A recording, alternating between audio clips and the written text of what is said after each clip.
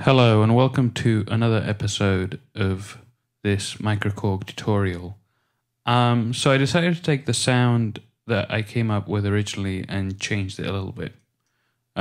First up, I kept the first oscillator on the sine wave and with a little bit of modulation on the wave there. But oscillator 2, I decided to basically I decided to change the, I'm trying to think what it is that I changed exactly. Anyways, let's see how it sounds. I still have the ring modulator, I still have oscillator 2 tuned 2 octaves down from oscillator 1, but let's see what it sounds like.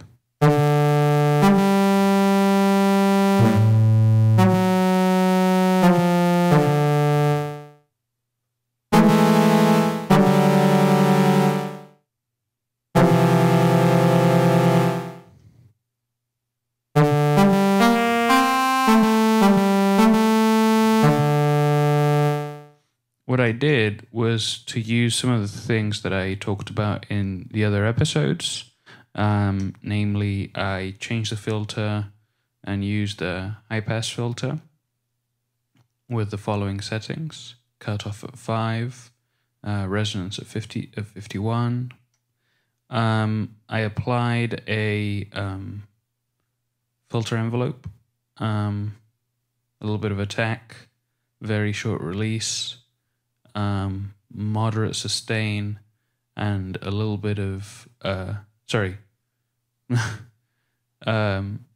little bit of attack, short decay, moderate sustain, and a little bit of release, and some positive intensity, and it kind of gives it a little sort of wow sound at the beginning of the sound. And I believe that I made it so that the basically the filter envelope didn't reset to kind of make the sound change a little bit more. On the amp side of things, I added a little bit of attack on the envelope. Fairly similar settings in some ways to the filter, except for a higher sustain and a higher release. And in the amp settings, I added distortion to give it some meat, basically, and no keyboard tracking, although that might change depending on how the patch comes along. So anyways, that's what's come out of it. There we go. So now, in this tutorial, I'd like to have a look at the LFO more in detail and how it plays into the patch bay. So at the LFO, we briefly had a look at it in one of the earlier episodes. You can have different shapes that you can use to affect different parameters. Probably, I don't know what I'm going to do with this, but I think probably a triangle wave sounds good. In terms of key sync, I'm going to say no, and no tempo sync either. And that looks like a good amount. Now, an LFO is useless unless you route it to another part of the synthesizer. So we have 2 LFOs that we can do that with. They both have the same settings. And then what you want to do next is go to patch 1, patch 2, patch 3, patch 4. You have 4 different routing menus. Okay, so we're going to go to patch 1 and see what the options are. So they all have the same options, by the way. The first knob controls the origin of the modulation. You can see the first option is the filter envelope. You can use that as the modulation source, or you could have the amp envelope, or LFO1, LFO2, the velocity, namely how hard you hit the keyboard. I think that means tracking, which means whether you're playing high notes or low notes. The pitch bend, and the modulation wheel. So those are your different modulation sources. The destination that you can affect with those modulation sources starts with pitch. I believe that's the pitch of just the second oscillator. That is the first tonal control of the first oscillator. So the waveforms like square or sine, or basically all of the waveforms except for the digital ones. You know, they have those two controls that can affect the tonality of the oscillator.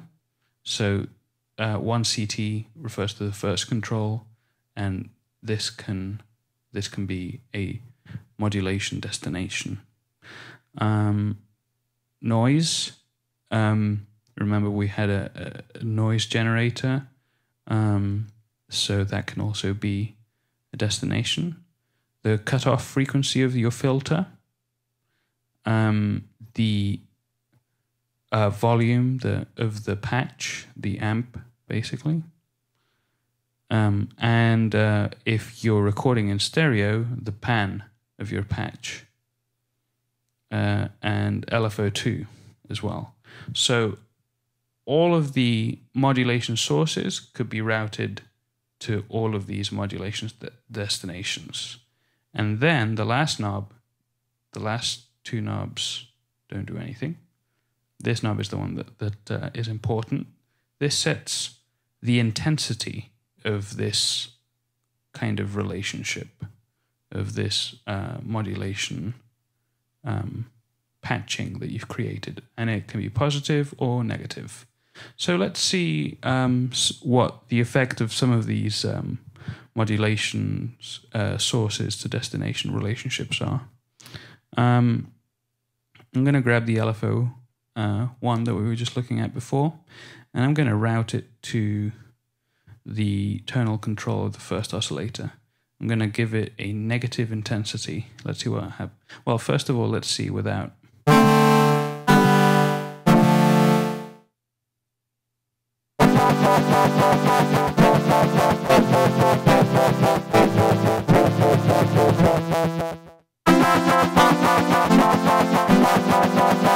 That's pretty cool.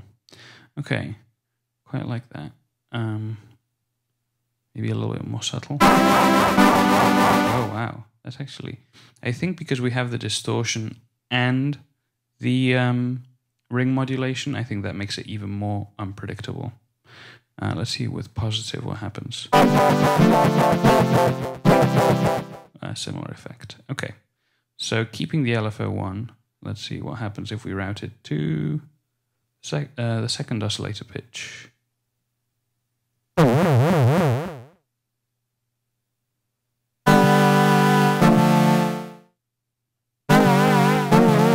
So kind of like a vibrato or a subtle detuning based on how I play this. Okay. Okay. Noise. Oh, that adds some noise. There we go.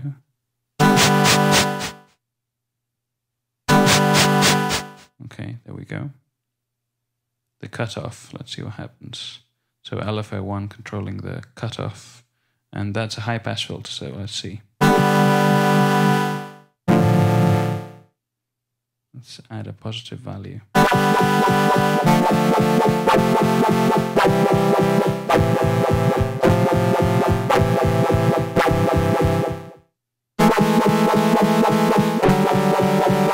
So as you can see, you have that a very typical filtering effect. And I mean, the LFO is just a triangle wave, so it's in some ways very predictable. The amp, so that probably will create a sort of like a vibrato, or almost like an organ effect, like, you know, with the Leslie speakers.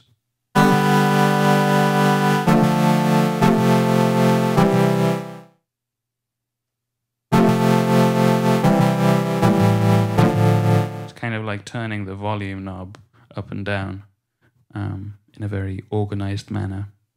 Okay, pan will not try that because I'm recording in mono, so you won't hear the effect.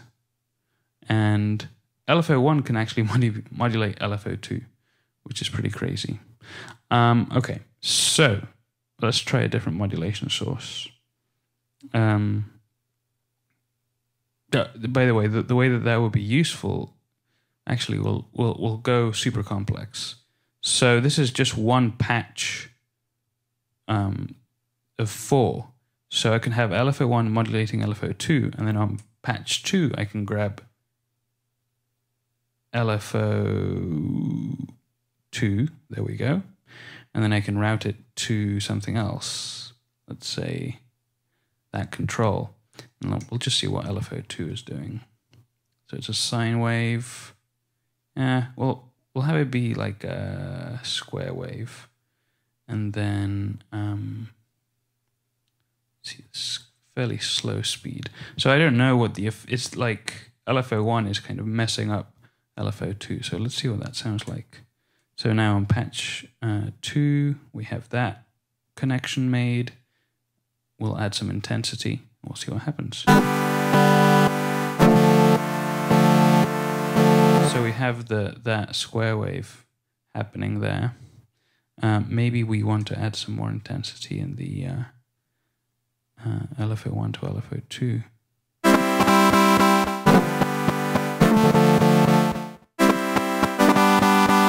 So notice that when I turn that down, LFO2 has a pretty slow rate, but then if I turn up the intensity of this patching relationship, it affects LFO2 pretty significantly.